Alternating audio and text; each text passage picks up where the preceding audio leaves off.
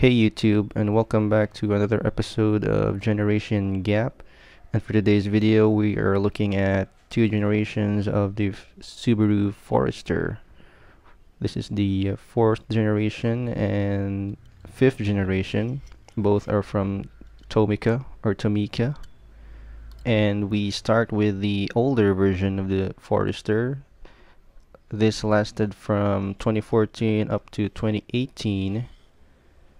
I believe this is the first release in metal flake silver. It rolls well, as you can expect. Tomica suspension, very crisp and firm. It has headlight tampos with grille inserts with the Subaru logo in the middle.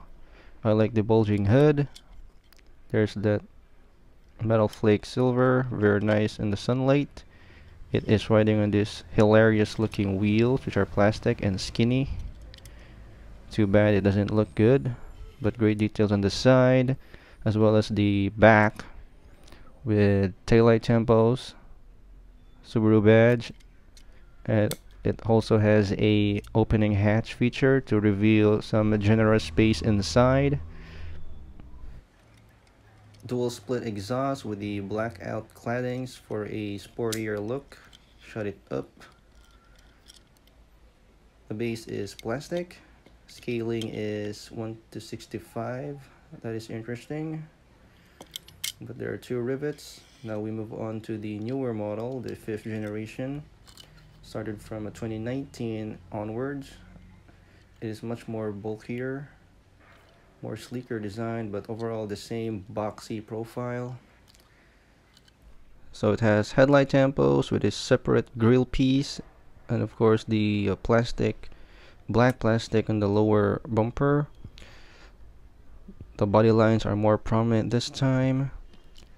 And of course suspension, you can't get enough of that. It is riding on these custom black wheels. This is not the stock wheels, of course. Low profile and wide. The base is also plastic. The same scale, 1:65. Two rivets. There's the black interior. I forgot to show you the older version. The same right-hand drive. It's all black. It's all plastic. Roof rails on top. These are molded to the body, and of course the taillight tampos at the back with the Subaru badge in the middle. Forester badge in the right, and the symmetrical all-wheel drive on the left side. Single exhaust, black claddings on the diffuser, very nice details. It doesn't have any opening hatch feature.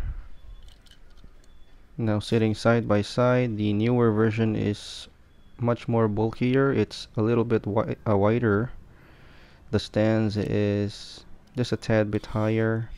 Overall, a much larger vehicle in overall dimensions, but there's only slight gap between them, but the same boxy design. And there you have it, two generations of the Subaru Forester.